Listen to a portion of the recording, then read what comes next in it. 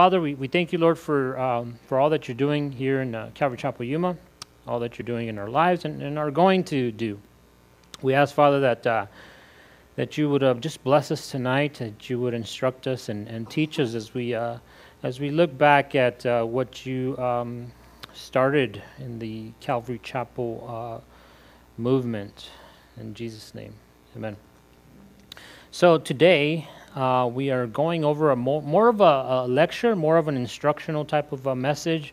It is a little bit out of the ordinary for me, but I do have a lot of stuff I want to share this evening. I'll try to stay within the confines of the time that we usually get here. But today's message is titled, What is Calvary Chapel? And we're having the youth sit in through this as well, because usually I'm teaching the youth in the back there in their room. But I want you guys to sit through this message as well so you guys can know what, the beginnings of Calvary Chapel and why it's important and so on. So the title of today's message is, What is Calvary Chapel? I think that's an important question, not just for those that are not aware or that familiar with the movement, but also for those of us who, maybe we've been aware of it for quite a while. I think the purpose of going over these things help us to reinforce why we believe what we believe, and also to encourage us. Somebody said, in order to know where you're going to end up at, sometimes you got to look back where you came from, right? And we got to look back. Why are we distinct from maybe the church across the street or down the road? Why are we different? And there are different denominations, different movements and whatnot, and there are distinctions. But I do want to say right off the bat is that when it comes to a Christian movement, an authentic Christian movement, what separates us are the non-essentials, okay? I'm not talking about cults. I'm talking about the Mormons and the Jehovah's Witnesses here. I'm talking about, denominations and movements. What brings us together is the gospel, Jesus Christ. That should never change. That is the core of Christianity. That's what makes us Christian. The person of Christ and the work of Christ. We're saved by grace through faith, not by works, so no one can boast, the Bible says. But with that being said, while there should be, unity within the essentials, there should be liberty with the non-essentials. And that includes things having to do with the end times, things having to do with even creation, right? Things having to do with, church government and all that stuff. So those are some of the things that I'm going to try to break down for you this evening. So let's begin here. The disclaimer, though, is this. I am not standing up here and making myself out to be some sort of authority over what Calvary Chapel is. By no means, I see myself as standing on the shoulders of those that are standing on the shoulders of the first, forerunners of the movement, those that God, Pastor Chuck Smith being the main one here. So it is a privilege to be able to talk about this subject. The way I came to the knowledge of Calvary Chapel was in 2005, that is.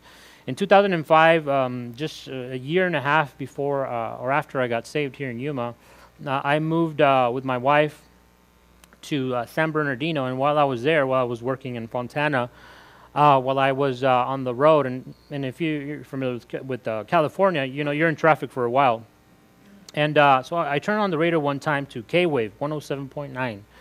And that's when I got acquainted with Pastor Chuck Smith through the radio waves and raw reads. And while I'm waiting in traffic, I was hearing the Word of God presented through the airwaves. And Pastor Chuck teaching verse by verse and chapter by chapter. One of my favorite programs was Pastor's Perspective, where it was a call-in radio program. You had Bible questions. Pastor Chuck would answer them, or Don Stewart. And it was pretty interesting. That's how I grew the most. My seminary, my Bible college was this 1997 little Honda Accord in the middle of traffic. I grew a lot through that. So exactly a year later, in 2006, we moved back to Yuma because I felt, the Lord was calling me to come back home here. And we came back, and I turn on the radio again, and I hear that there's a Calvary Chapel here in Yuma. That following Sunday, I grabbed my family and we came and we started fellowshipping here.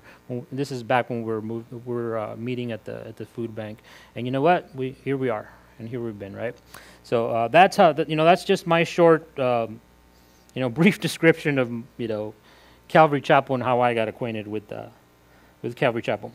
So the first thing I want to talk about is the origins of Calvary Chapel, the origins of the movement, and obviously I'm going to talk about the founder being Pastor Chuck Smith.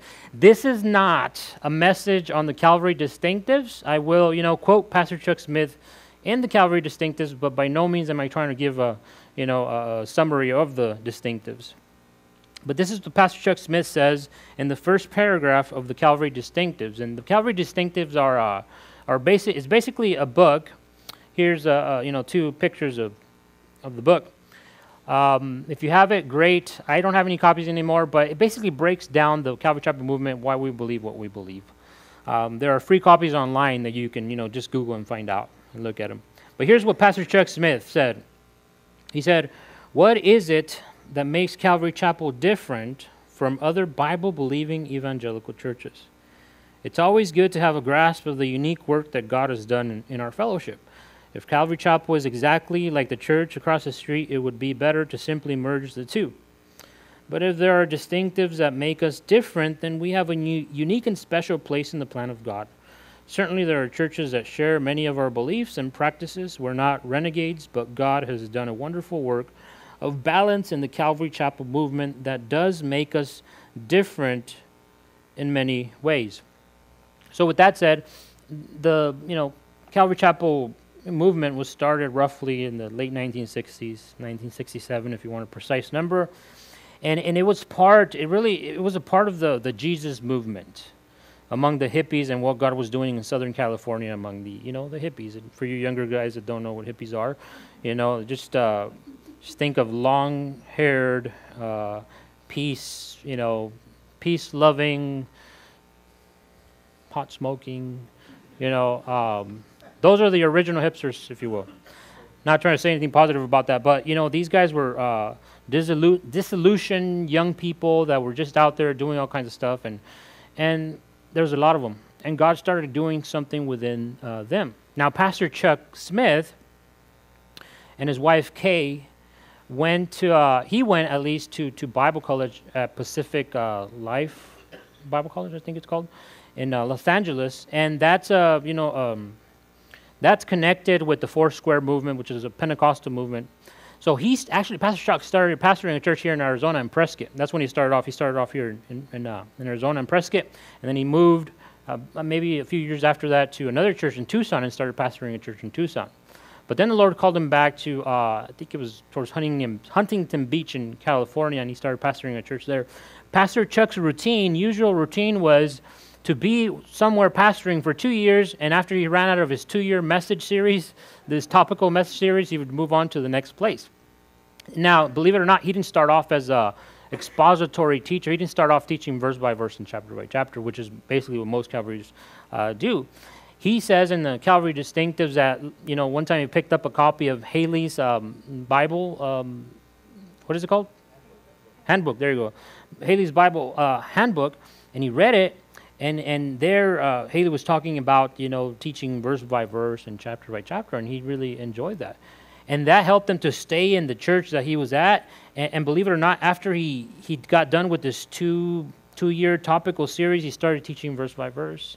He also, he does mention he picked up another book. It was basically an outline on 1st and 2nd John and so on, and that helped him too. But the point is this, the church started growing. It started growing exponentially there in California after he started just simply teaching the Word of God, verse by verse and chapter by chapter. But while there was prosperity, with the people and so on and growth, the Lord was calling Pastor Chuck. The Lord opened the door for Pastor Chuck in Costa Mesa. Because if you didn't know, Costa Mesa is where the original Calvary Chapel was at. Not the Calvary Chapel that we know today, but there was this little church in the middle of a trailer park. It was the recreational center of a trailer park, by the way, and that's where people met. The capacity was maybe 90 people, and Pastor Chuck, the Lord, moved Pastor Chuck there. At first, Kay Smith didn't want to go, and Pastor Chuck was praying that, Lord, if you want me to go here, change her heart, and he did. She's like, all right, she admitted that she didn't want to leave what was happening in Huntington Beach over there, but they moved, and that was a great thing because then the Lord started working there and doing great things as well. Now, so where do the hippies come in, and where does Pastor Chuck come in with them? So, if you read the distinctives, Pastor Chuck's view of the hippies was like, they are a waste of potential. He would tell his wife, they would see him on the streets and he's driving, and honey, they're a waste of potential. What they need is a haircut and a shower. And she would turn around and tell him, they need Jesus. And she really had a big heart for the hippies. And I think that stirred Pastor Chuck up a bit, because then they started ministering to the hippies, and that's when things started to happen. See, Pastor Chuck was more, he was more of the, he's more reserved, a more reserved guy. And but then when he got out of his shell, when he started ministering to the rejects, if you will, stuff started happening.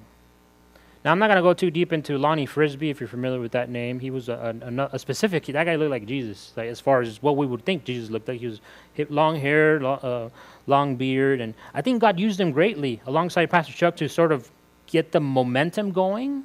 Pastor Chuck was like the Bible teacher. Lonnie Frisbee was the guy, with the gifts, and stuff started happening. That combination was formidable, and God did great things through them. Let me show you a few pictures here of the early movement. If I can show the one with the tent, there you go. The tent meetings here. That little, the original Calvary Chapel building was too small to hold all these hippies that were just coming in droves, busloads. So they had these, these tent meetings as well, and this place got packed. Let's show that image. Here's another image there.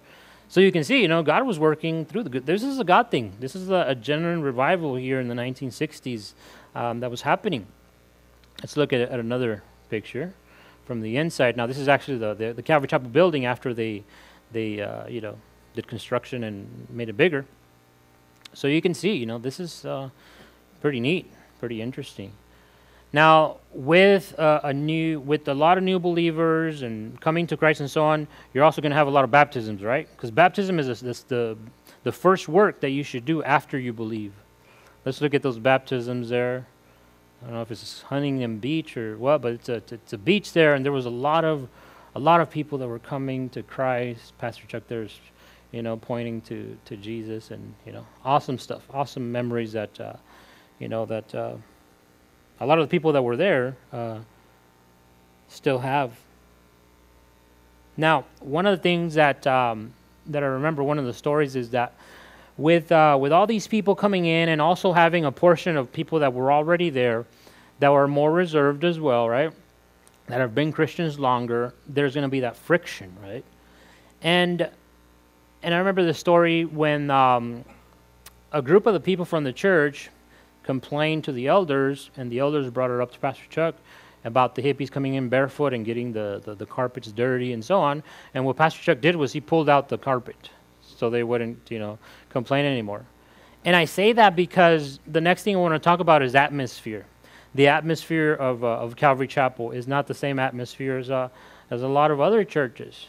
And I think a lot of because of this, a lot of the churches today have been influenced to have that laid back, that come as you are type of atmosphere, if you were that environment, a non-judgmental environment when it comes to those those types of things, how what people are wearing and so on. I think the only time, we don't make a big deal about what people wear. People can come in their Hawaiian shirts and flip-flops, or if you want to come in your suit and tie, your khakis, your blazer, go for it, right? But there shouldn't be any judgment in regards to things of that nature. Read Romans 14, great passage talking about things of that nature. I think the only thing I can say as far as attire when it comes to church is when your attire can cause somebody else to stumble, right? So if your attire, and this is in the area, I think, of modesty. Since I've been the pastor here, I haven't had to tell my wife to talk to another lady to cover it up, because that really hasn't been an issue.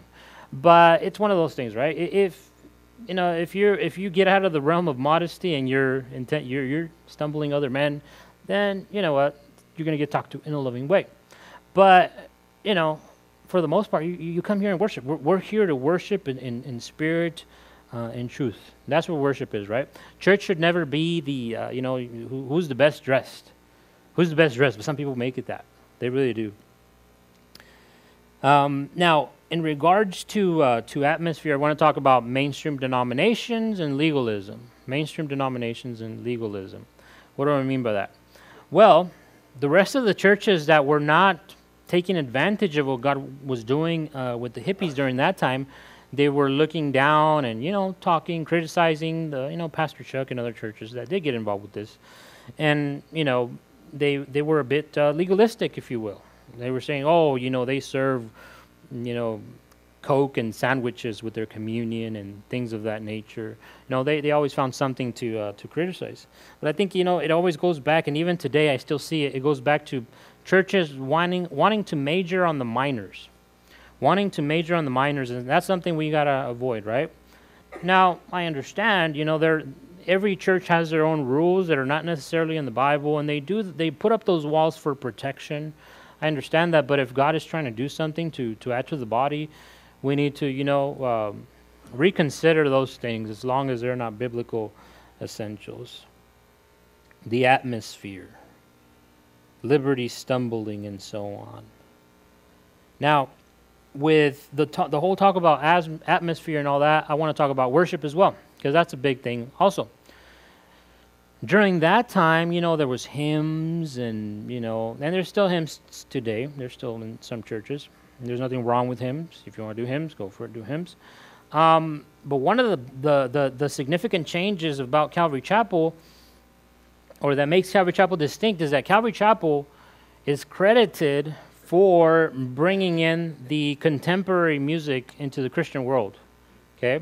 If you can just Google contemporary Christian music, and usually, 3 out of 5 times you'll see the name Calvary Chapel linked to it.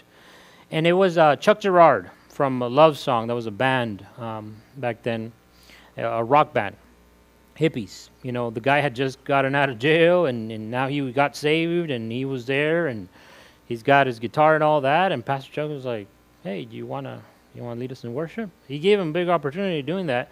So he left. The only thing was he left his electric guitar because it was like a big. It would be a big change for people to accept right away. So he left his electric guitar, and he just brought his regular, acoustic guitar, and he started playing and so on. But it changed the vibe. It was worship music. I mean, the lyrics were God glorifying, and so on.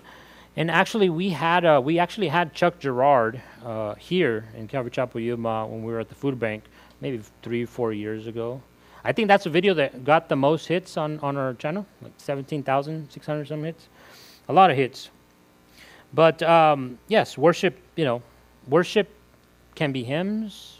I think one thing to understand is that the hymns, they were contemporary music when they were being sung. When they were recorded in the Bible, that was the contemporary music of the time. Now today, the lyrics, I think, should always be God glorifying. They should not contradict the scriptures. I think there should be measures that we should have. Let me give you 3 of them here when it comes to worship.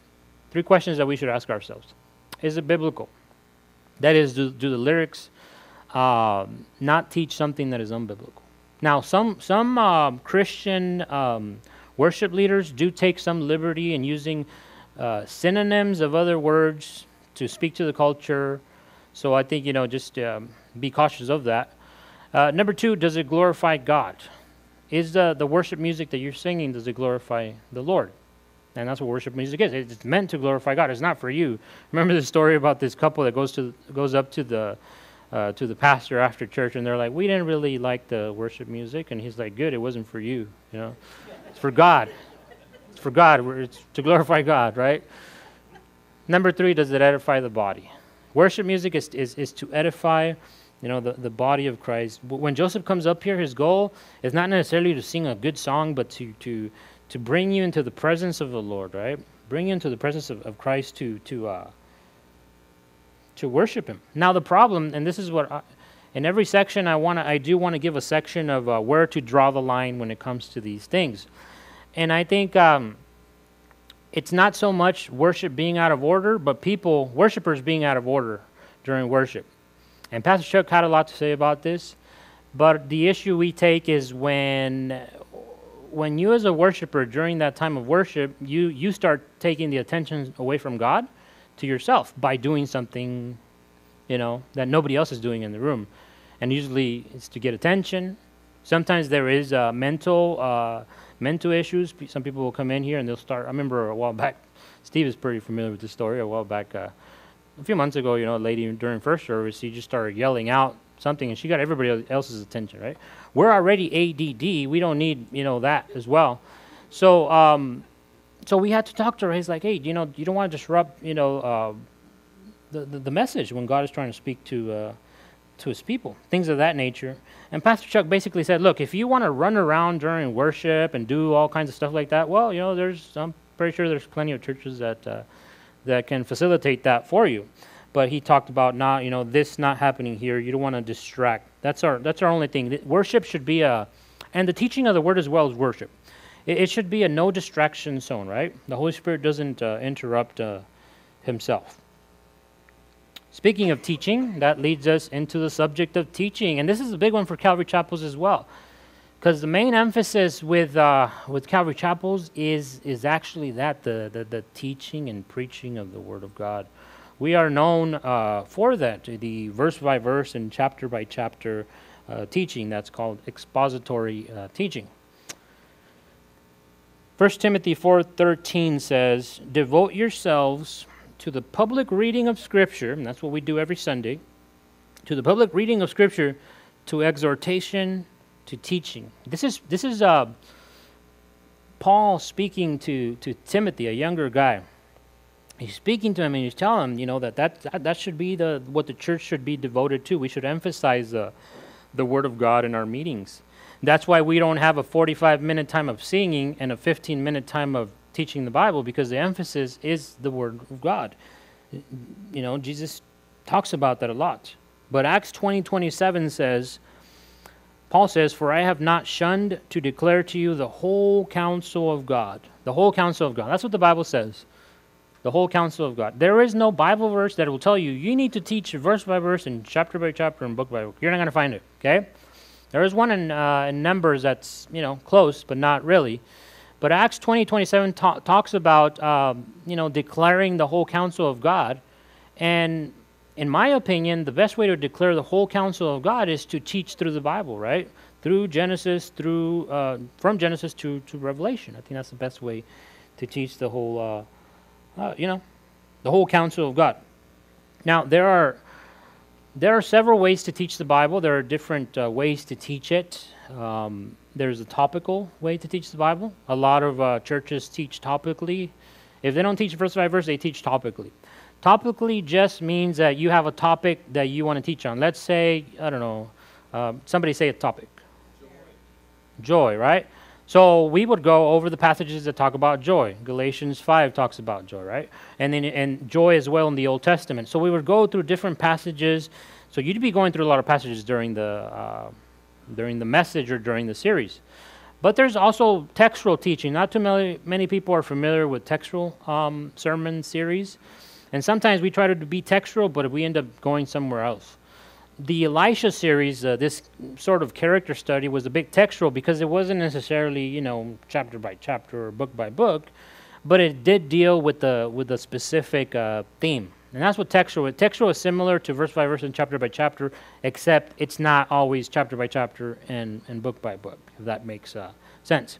Now, the third one is a no-no. You don't want to be springboarding. And what I mean by that is the springboarding preacher is the person that goes up here and just starts talking randomly about how their week was, and how they feel and how they feel the Lord is leading them to do this and that. It's just a lot of rambling. And I think, in my opinion, is like J. Vernon McGee said, it's just lazy preachers. They don't study.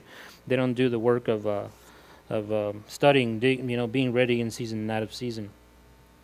But at the same time, we're not. I mean, if you guys are familiar with Calvary Chapel, I don't come up here on Sundays and just read verses and say, I hope the Holy Spirit gives you the understanding.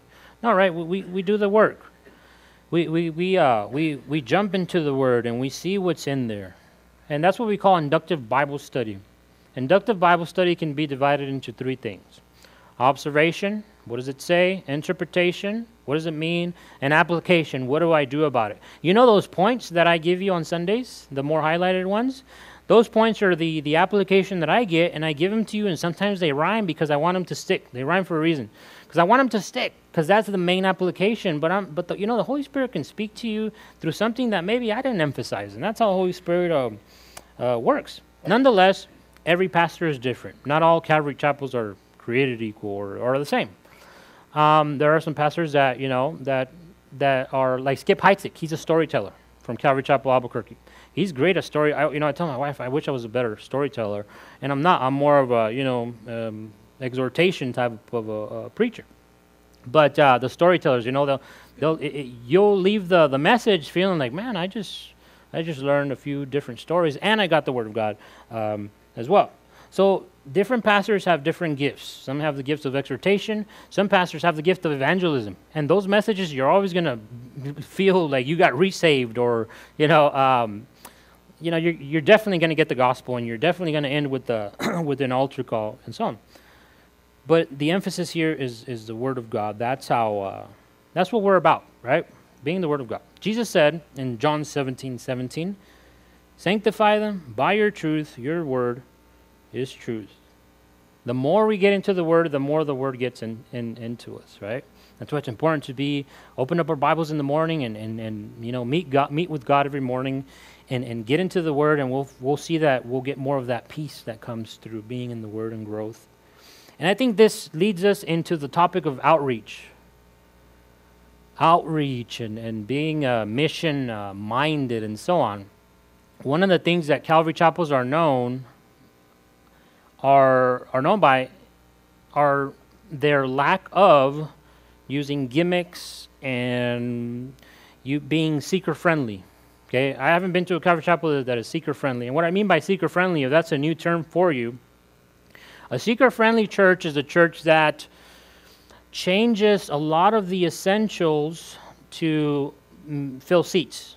Okay, they change a lot of these. Like for example, if I wanted to fill seats here, I would probably invest in a billboard and say, free beer this Sunday at Calvary Chapel, right? Or I would get, something that was appeasing and relevant to society today to bring people here. But, the Bible never calls us to do things of that nature. The Bible says in Acts chapter 2 that God adds to the church those who are being saved. And if you read right before that, the church is doing 4 things, right? Acts 2:42. They're being in the apostles' doctrine. That's the Bible. They're praying. They're communion and they're fellowshipping. They were going from house to house, breaking bread and so on. And when the church is that community that is in the Word of God and doing the things of God, then naturally there is that organic spiritual growth that we're looking for. I hate gimmicks. I hate pragmatism. I don't want to be that person that does things very mechanically in order to just to fill seats and chairs. But I see it often here. I'm not gonna name names, but I see it often. Churches just give in to, they strive to gain. And Pastor Chuck said this. This always stuck to me. He said, if you strive to gain, you're going to strive to maintain. If you're using something to bait, clickbait to bring people in, you're going to have to keep giving them that clickbait, that stuff to keep them here. If entertainment is what brought them here, you're going to have to keep them entertained to keep them here, right? But if it's the Word of God, if they're coming because of the Word of God, because, a friend invited them or whatever, and they heard God speak to them, they came to Christ here, sheep go where the grass is green, right? Where the pastures are plentiful. And that's what we need. It's the Word of God. And sheep beget healthy sheep. And that's what we want, right? We want to grow in the Word of God. That's what we want to make it about. But it's not just Bible and no Spirit. There's something about the Spirit as well. Let me read you this quote from Pastor Chuck Smith. This is a little bit bigger, so I think most of you might not be able to read this. I didn't have time to make it smaller. But it says, Calvary Chapel believes in teaching the Word of God through the power of the Spirit of God, which changes the lives of the people of God. If you have just the Spirit emphasis with no Word and no foundation in the Word, then you are leading the people into experiences only, which are shallow. If you have just the Word of God without the Spirit, then you are leading people into dead orthodoxy. It takes the power of the Spirit of God to make the changes, but it takes the Word of God to give the substance and to give the foundation. It is that blending of the Word of God and being taught through the power of the Spirit of God that brings the changes in the people. Does that make sense? We need both. And usually if you emphasize more of the Spirit, sometimes you're going to end up with a lot of feelings and experiences. If you emphasize more of the Word and no Spirit, you're going to end up being like the cessationists that teach that, the Spirit is no longer working today like he was or in the early church. And we'll dive into that in a little bit here. Now, the next thing I want to talk about is serving. We've been talking about serving on Sundays for the past 2 Sundays at least, humility and service, and that's a big thing, right? Serving the Lord. I think part of being a Christian means that you're going to have to serve. You're going to have to serve the body, serve those around you, humble yourself. We have a suffering servant, right? Jesus said, we just read it on Sunday. He's like, the Son of Man did not come to be served, but to serve, right? He served all the way to the grave. So we take service very seriously here. There are many ministries that you can become a part of. I don't think I can name them all by memory, but you have the greeters ministry, you have the ushers ministry, you have the teaching ministry here with the youth and with the children, the security ministry, janitorial ministry, prison ministry, rehab ministry, an outreach ministry that is just starting up pretty soon as well, a more intentional outreach, going out of town outreach as well, type of ministry, but all kinds of ministries, right? So you can find out what gift you have, but more importantly, have that heart of service, right? Because it's pointless to have a big head with knowledge and not have that humility and that love for the rest of the body. So what do we need? What do we emphasize when it comes to service here in the body of Christ? We want to go back to the Bible, right? Acts chapter 6, verse 3 says this, and this is when, the church was, it was growing. This is the mega church here at the beginning, but it was full of new believers, right? So there was a problem, and they established what we call deacons. And it says, therefore, brethren, seek out from among you 7 men of good reputation, full of the Holy Spirit and wisdom, whom we may appoint over this business. The business being spoken of here was, with the tables and blessing the widows, with bread and so on. But it was a ministry in the church, a legitimate ministry, but it had qualifications, right? What were the qualifications? What were the requirements, if you will? They needed to be of good reputation, of good rapport, one translation says. So what that means is, if you want to serve, let's say, Calvary Chapel Yuma, and all your Facebook feed is just, a lot of cussing and a lot of immoral stuff and a lot of things that would say, hey, is this guy really a Christian? Then that would not be of good rapport, would it? It would not be of good report. So one of the things that we do at Calvary Chapel Yuma is we try not to lay hands on somebody too quickly. Okay, we want to give you more than a week after being saved to start teaching the kids. Okay, I think parents appreciate that. Full of the Holy Spirit as well. That's, I think, the main one. Right? When we get saved, the Holy Spirit lives inside of us. But being full of the Holy Spirit is more than just the indwelling. It's the infilling of the Holy Spirit. It's displaying, part of it is displaying the fruits of the Spirit, which is love, joy, peace, patience, kindness, long-suffering, gentleness, and all those 9 fruits there. But being full of the Holy Spirit is important because, the reason we have the dove, the reason the dove has been the main logo for Calvary Chapel is because of the dependency that we have on God, the Holy Spirit, right? Last Wednesday, that was a subject with the youth. We were studying the subject of pneumatology, the Holy Spirit, and so on. How He is a person, He's not a force, and we looked at the gifts and so on. But what I'm trying to say with this is, we don't have flesh power. We have God power, and it comes through the Holy Spirit, and that is important, very important. But also notice it says wisdom. Wisdom is also important. The difference between knowledge is wisdom, and wisdom is this. Wisdom is knowledge rightly applied. Some people know the Bible, but do they know how to apply it in their lives? That's what wisdom is. So you need the wisdom for whatever ministry you're doing, but you need the Spirit infilling, and you need to be of good report. You need to have grown enough to be trusted. That leads us into the subject of of the gifts, the subject of the spiritual gifts. We, as a church, we're not Pentecostal, okay? We're not Pentecostals, but we're not Baptists either. What we are, we're somewhere in the middle. Pastor Chuck always talks about, keeping it balanced. We are what some call continuationists or continuous, if you want a shorter word, continuationists. And that word, the emphasis there is in continuing, right?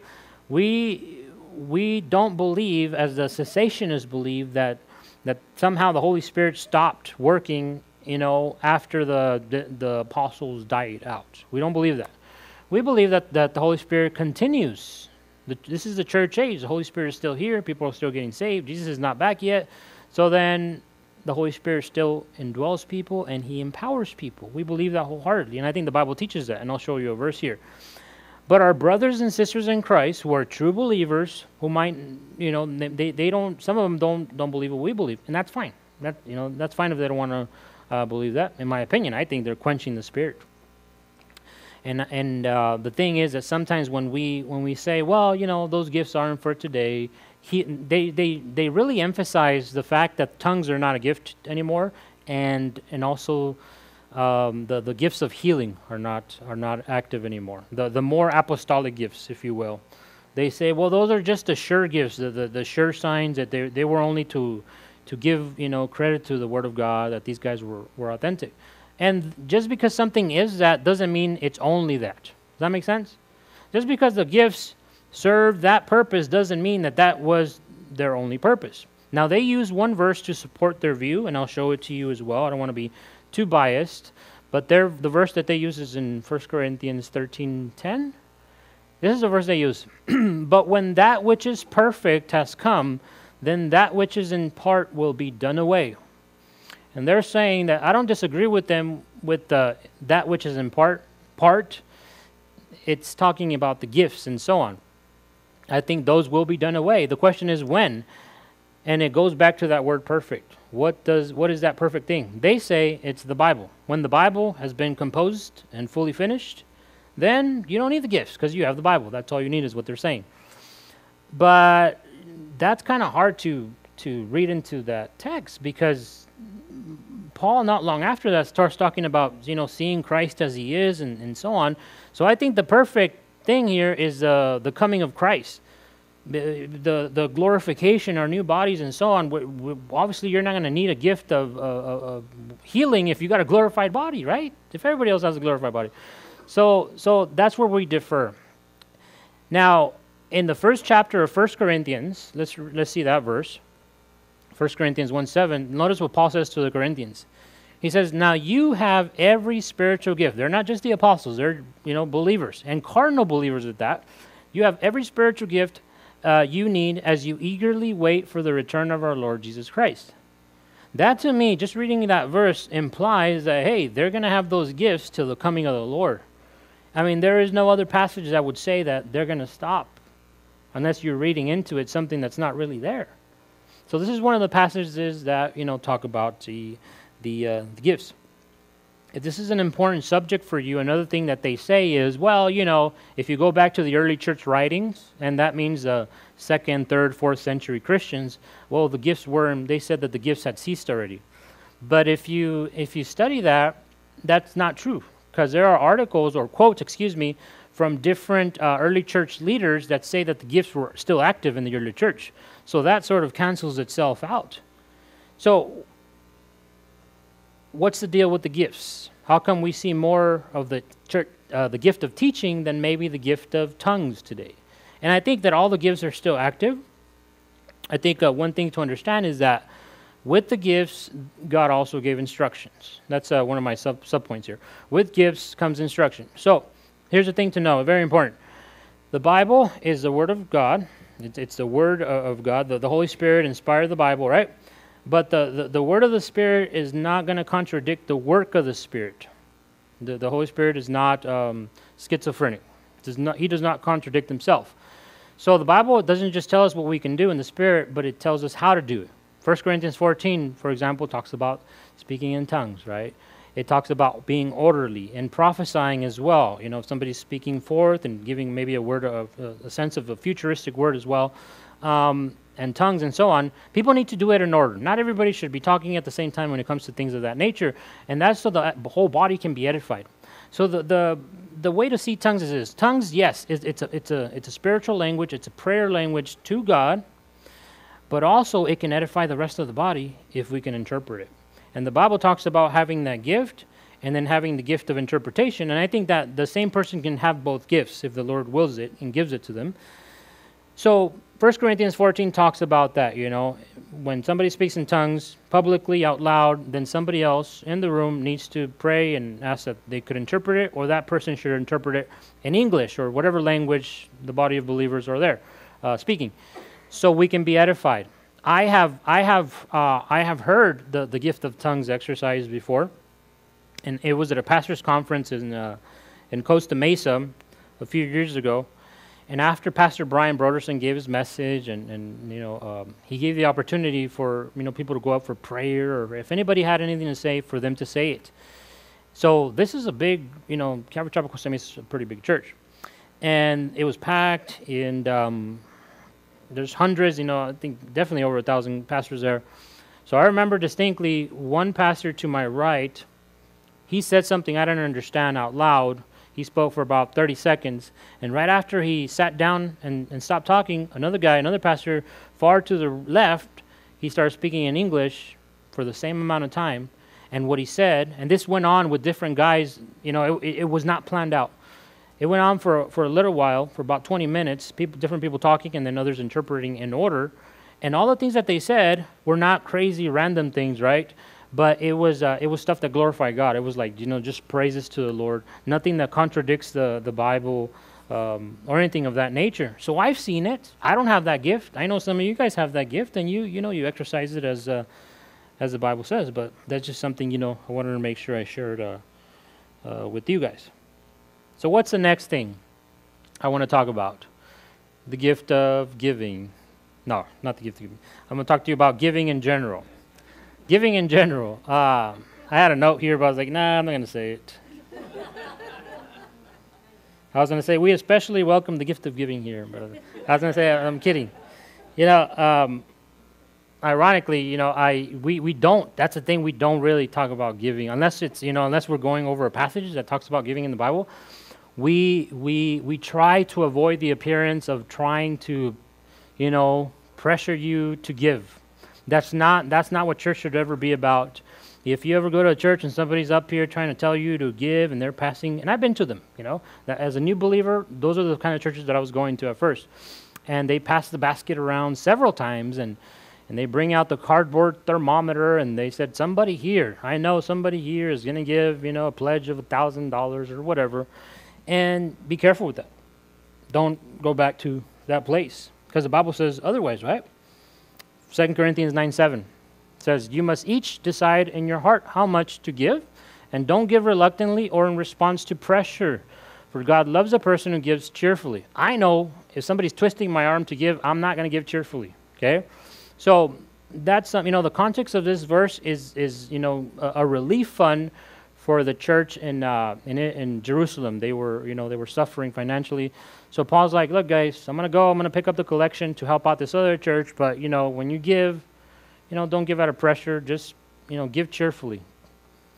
Another passage in Matthew 6:34, and this is Jesus speaking. He says, when you give to someone in need, don't let your left hand know what your right hand is doing. Give your gifts in private.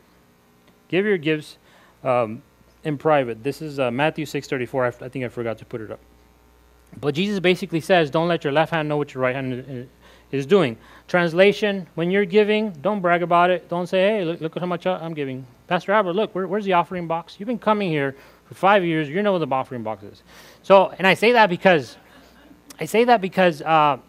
sometimes what happens is that people want to motivate the pastor or the church leaders in their giving, okay?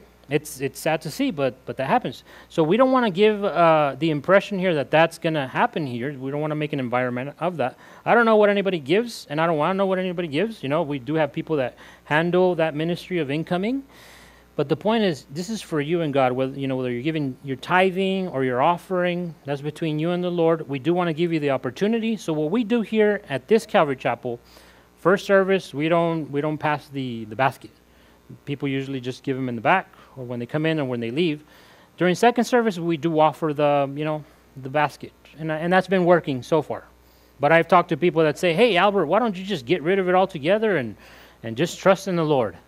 And then I've talked to other people that are like, "Well, why don't you pass the basket in first service too?" So I think, to keep it balanced, let's just leave it how it is, and not pressure people to give. But again, at the same time, it's a form of worship. You need to understand that God, part of giving is worship to the Lord. Next is government. Government, church government. What's the whole deal with that? So the Bible gives us these principles when it comes to church government. The Bible doesn't give us the exact, blueprint on how the church government should look when it comes to pastors and elders and deacons. It just says, establish elders in every city and so on. So usually down the road, 2,000 years later, there are different churches with different governments. Some are congregational-led churches. I think I have maybe an outline for this. If I don't, okay. So this is the Calvary Chapel one. The comparison between the Moses model and the Calvary Chapel government. I guess we can show this one as well.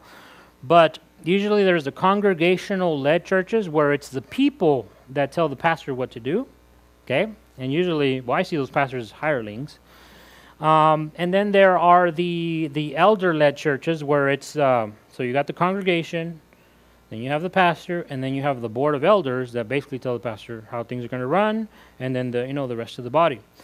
Now, the Calvary Chapel model is like the Moses model, or the overseeing elder, the head elder model. It doesn't mean that there aren't any elders and other elders don't get to input or whatever, but it does mean that there is one head elder or head overseer, and that's myself here, the senior pastor, or the lead pastor as some call it. This is not unique to Calvary Chapels. There's many other churches that have that same model. But that's the thing, Jesus is a head, the head pastor. I'm the under pastor. And then you have the elders and the board and the congregation. I have a board here. Part of in my board here is Bob and Steve. They're part of my board. And then I have other elders as well. So when I make big decisions, I don't just make them by myself. I go to the advisory board and I say, "Hey, what do you guys think about this? Is this person a good candidate to raise up into this position, or should we move over here or whatever?" Right? So I'm not a dictator, but at the same time I'm not a hireling either. I'm doing what the Lord wants me to do, and I think we're blessed with the elders that we have here and the deacons. Next is a pastorate. What do I mean by pastorate? How do you become a pastor? How do you become a Calvary Chapel pastor? Well, the Calvary Chapel pastor way, at least the original way was, well, if the Lord is doing something in your life, then God is going to provide. Where God is guiding, God will be providing. Now, back then, this is before Pastor Chuck died. But before, if the Lord was calling you to be a pastor, He would be setting up the way. He would confirm it in your heart, and then the doors would be opening, right? So what you would do if you wanted to be a Calvary Chapel pastor is you'd call up Pastor Chuck in Costa Mesa, and you'd say, "Yeah, I think we want to be a Calvary Chapel. I think the Lord is leading me to do this."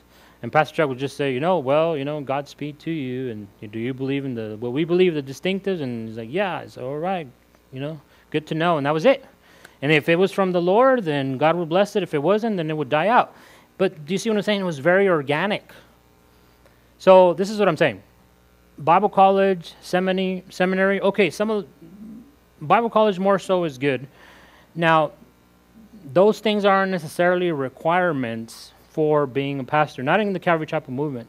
Organically, if you're in the Word of God, this is the higher knowledge that we need. Being in the Word of God, there is no greater knowledge than this. Seminary will teach you how to outline maybe. Seminary will teach you, how to organize and use different words to, organize theology, but that's it, really. You're not going to learn what God wants you to learn if you're not intentionally being in the Word of God. And I'm talking from experience here. You want to be led by the Holy Spirit.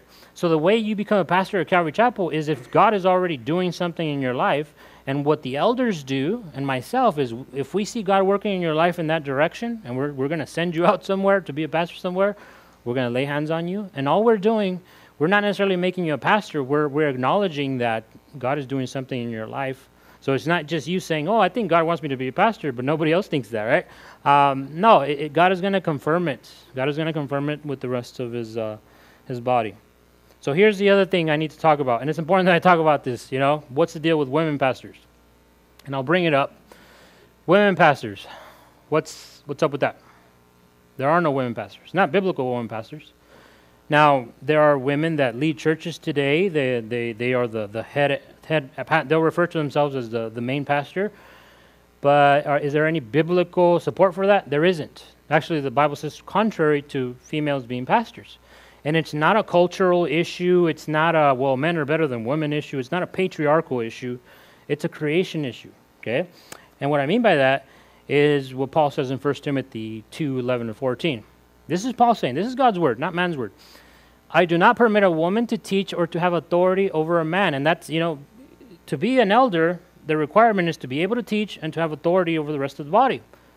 Or to have authority over a man, but to be in silence, for Adam was formed first, then Eve. Notice that. And Adam was not deceived, but the woman being deceived fell into transgression. So it's not a cultural issue. This is a creation issue, right? If we want to know about marriage, we go back to Genesis and we look at the first marriage. But if we want to know about the order in the house or in the church, we go back to Genesis as well. And that's what Paul does here. It's there's something about Adam sinned, no doubt, but he wasn't deceived. But I'm not going to go into, can women be more easily deceived than men? I'm not going to go into that subject today. But that's what God's word says. So here at Calvary Chapel Yuma, or any other Calvary Chapel, we don't have what you call women pastors. So here's the question. What can women do? What can women do? They can do about everything else other than that, I think. The Bible talks about, there's like Phoebe, I think is her name. She was like a deacon. You have, the daughters of Philip. They were prophetess. They spoke, they did things of that nature. The women are called to teach other women. Women are called to teach children, But as far as the main pastor, there aren't any female pastors, okay? And that's, if we're going to be honest to the Word of God, you're not going to make excuses for it. You're just going to do what the Bible says, and that's all I'm saying here. But you're going to find, sometimes our Hispanic brothers and sisters in Christ, because a lot of them are Pentecostal and charismatic, when they, when we cross paths, they'll and they know my wife is, she's my wife, they'll refer to her as La Pastora. That means, basically the female version of pastor. And she gives, she says, oh, okay, how you doing, whatever. But she doesn't follow through with that or say, hey, don't call me pastor because I'm not a pastor. Though I tell her all the time, but, it's fine. She, it's just one of those things, It's one of those things where, it's not really an essential, I think it's essential, but it's one of those things where we can give grace to others. Lastly, I know it's past 8 o'clock, but this is our last subject. And we're going to use this video as a reference for anybody, because some people have been coming to church, to Calvary Chapel Yuma, and they're not familiar with what we believe. So this video is going to be put up and used for that. We don't really have a crash course for new believers and people that are coming to Calvary from different denominations. So this is going to sort of serve as that. So the last thing that I have here is the subject of end times or eschatology. Where does Calvary Chapel land on when it comes to the end times scenario? So we are premillennial. What that means is that we believe in the literal reign of Christ. We're still waiting for Jesus to come back and reign on earth for 1,000 literal years. So we believe that he is still to come. Okay? We're also pre-tribulational. And what that means is that we believe in a pre-trib rapture. We believe in 7 years of when the earth is going to be judged, the Antichrist and all that stuff. All that stuff is literal. We believe that's going to happen, but we believe that the church is going to be raptured up with Christ. Christ is not going to come on earth yet, but he's going to come in the clouds. And 1 Thessalonians 4:17 and 18 say that we're going to be caught up together with him. The word is harpazo in the Greek. It can be rendered raptured or caught up together. And then up there, he's going to transform us somehow, and then we're going to be with him for 7 years at the marriage supper of the Lamb, and we're going to come back with Jesus Christ after the 7 years during the millennial reign to sort of kickstart the millennial reign and reign with Jesus. That's what we believe. We're premillennial. I think the majority of Christians are. There are others that aren't, but I think this lesson is, is not the time to talk about it. if that makes sense. There's so many other views out there. This is the view that we have. And I say it because this was one of the big things about Pastor Chuck Smith. He loved the end times all the way to his grave. He was waiting for the rapture to happen. He kept teaching faithfully. He had his oxygen. He died. He had a lung cancer, and he kept teaching till his last days. He had his oxygen tank up there, and he kept going. Faithfully. He kept the course. He ran the race faithfully. But he was always waiting. He was talking about his last days. He was always talking about Jesus coming back and the rapture, because he was that much closer to seeing Jesus. But what happened was that obviously he left us, and he went to be with Jesus in a different mode, but he's there now with him. And I think he left a great legacy. He left a great legacy for us to follow, and we thank Jesus for the unique work that he's done through the Jesus movement. And we thank him also for the unique work that he's done through other denominations throughout the years and other people that he's used. We don't neglect those, but we definitely want to emphasize why we believe what we believe. Let's pray. Father, we thank you, Lord, for your word and for your work among the body. We thank you, Jesus, because you died for us on the cross. You rose again on the third day, conquering death and sin. You've given us a Spirit, Lord, to guide us, to teach us into all truth, to enable us, Lord, to love on the body, Lord, and to preach the gospel. So we ask, Lord, that you be with us, Lord, that you enable us and that you fill us. In Jesus' name we pray. Amen. The Lord bless thee, and keep thee. The Lord make his face to shine upon thee.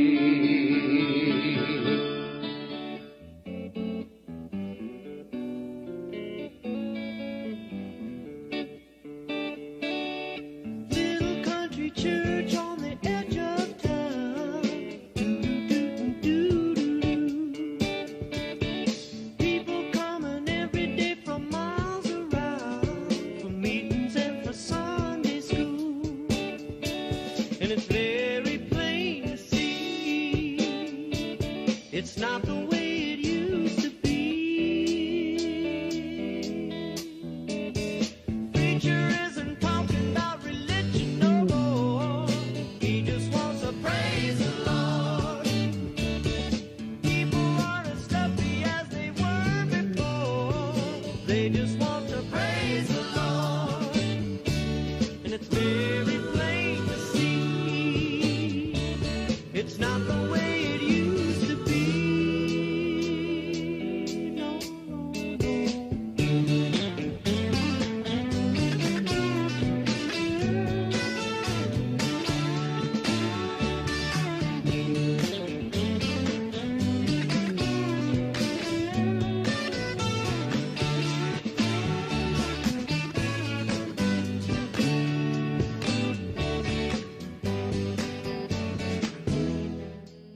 I've fought a good fight. I've been in there. I have finished now my course. And I have kept the faith. Oh, what an important thing to say when the time of departure gets close. And I look back at my life and I can say, well, I fought a good fight. I gave it in all I had. And I have finished the course. So, henceforth, there is laid up for me a crown of righteousness, which the Lord our righteous judge shall give me at that day. And not to me only, but unto all of them also that love his appearing. May the Lord be with you and strengthen you for the various tests and trials that you'll be facing this week, and cause you to be victorious, more than a conqueror, through Jesus Christ.